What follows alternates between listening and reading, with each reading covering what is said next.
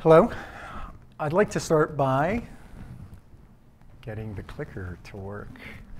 I'd like to start by asking you to imagine a situation.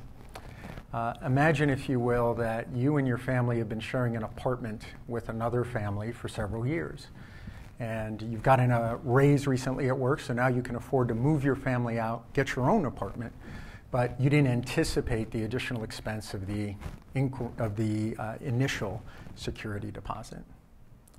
Or imagine that you're in a situation where money is tight every single month at the end of the month, and you have figured out that you could make some extra money potentially doing carpentry work or catering for events or for parties, but you need to come up with some money for the equipment that you're going to need to be able to generate that extra cash and extra income.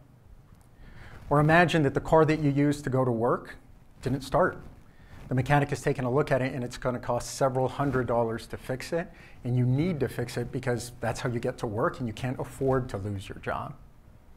Or finally, imagine that your daughter's been sick for quite some time. The doctor has now told you that she's going to need surgery, and the surgery is going to cost thousands of dollars. Further, I'd like to ask you to imagine that you make about $30,000 a year, and with that amount of money, you're trying to provide for yourself and two of your family members. You haven't really had experience with the financial services sector, so you don't have a credit card that you can just take out and take care of any of the expenses that I've just described. You've gone to your friends and family, but they also have modest incomes, and that's kept them from being able to generate the savings that they may be able to lend to you to help you with this particular need that you're facing. You've gone to the bank, you've tried to ask for a loan there, but the fact that you don't have that experience with traditional products means you don't have a credit score. And as a consequence, they can't underwrite you and they can't give you a loan.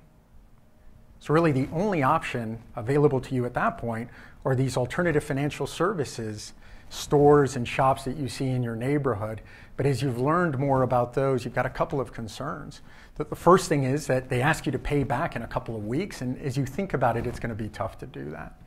As a consequence, when you start to think about how the fees are going to stack up, it's going to be a pretty expensive product, and it's not going to help you build that credit score that now you realize could be so valuable in case you face a situation like this in the future. What I've asked you to imagine, unfortunately, is a reality for millions of people every single year. And what we've chosen to do at Oportun is we've chosen to dedicate ourselves to providing responsible, credit-building, affordable loans that help the Hispanic community build a better future. When we looked at the FDIC data, what we found was that approximately 25 million Hispanics every year fall in the category of being financially underserved. And that means that in situations like the ones that I've asked you to think about, they find themselves in those very difficult moments without the capital that they need to be able to move forward. We've been making loans for over 9 years, and in that time, as you can see on this slide, we've been able to serve 625,000 people. We've been able to make about 1.2 million loans, and we've been able to lend $1.9 billion to individuals that are facing these difficult solutions so that they can move forward and take care of their need. And we've done that primarily through physical locations. So we've had to scale also to the point where we have over 160 locations in low and moderate income communities where our customers live. The theme of our conversation is about scaling. So I'd like to share with you some of the things that we've learned in the 9+ years that we've been making loans that have allowed us to get to the point of being able to serve over 600,000 people. And I'm sharing these in the hope that some of them may be useful to you as you think about how do you scale your organization and how do you figure out how to take your good work to more people. The first is having a deep understanding of your customer. I know that sounds obvious, but I think it's just human nature when we're developing solutions to think about what we would like or the things that might be most useful to us. And in our case, what we had to do was we had to develop a very in-depth understanding of someone that does earn $30,000 and is trying to take care of their needs and their family's needs on that low income. So an example of what we did in understanding that was we recognized that our customers are living paycheck to paycheck and thought about what would a responsible loan product look like that takes into account someone that is living paycheck to paycheck. So among the things we did, our loans are unsecured loans.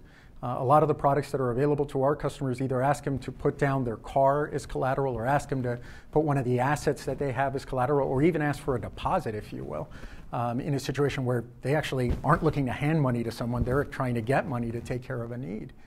We believe that our customers are responsible people that simply don't have a lot of money, so we removed that hurdle in providing a loan to them. The other thing that we did, I mentioned this earlier, many of the products that are available to our customers really only give people a few weeks to pay back. Our minimum loan term is 6 months, and we chose long loan terms so that way, when we look at someone's income and we do full income-based underwriting, we could try to figure out what would a payment be that would fit comfortably within their budget and would maximize the likelihood that they'd be able to pay us back. That's another thing that we looked at as we understood our customer. And one last piece that is generally surprising to people, given the experiences that we tend to have with our financial services providers, is when a payment is due, we don't charge a late fee at 12:01. We provide our customers between 7 and 15 days of a grace period, depending on the size of the loan, before we charge a late fee.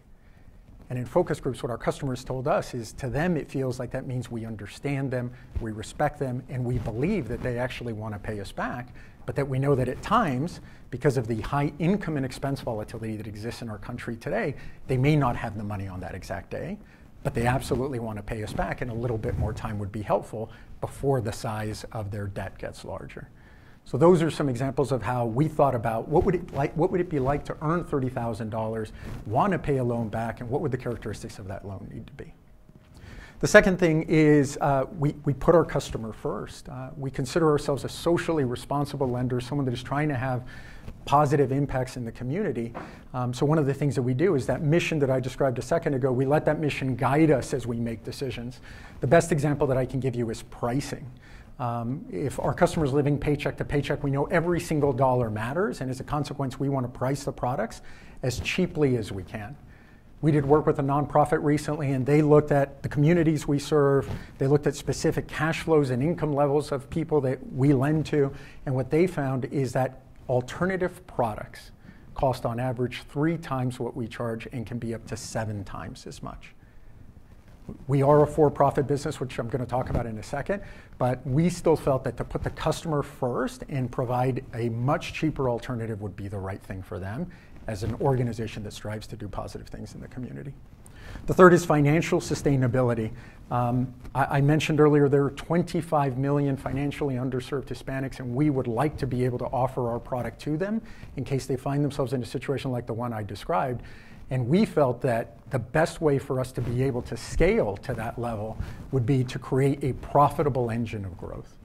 We have 160 locations or so right now. We've got plans at some point to get to 280, 300, 500. We're working on mobile access. We're working on a lot of other things to expand the availability of our product and serve as many people as we can, and that's only possible because we're not dependent on donations from others. We create our own profit so that we can go ahead and scale and grow as quickly as possible. Number 4, if you're going to provide low prices and if you want to go ahead and scale from your own profit generation, then you have to be highly efficient. And the way we've done that is we've embraced technology. So within our organizations, we've got engineers, we've got product managers, we've got QA professionals, we've got a sizable IT team. They've allowed us to build a risk engine that fundamentally scores the unscorable, the people I described earlier that don't have credit scores, and have created a proprietary end-to-end web-based platform that allows us to be highly efficient when we deal with our customers. Number 5, the importance of human capital.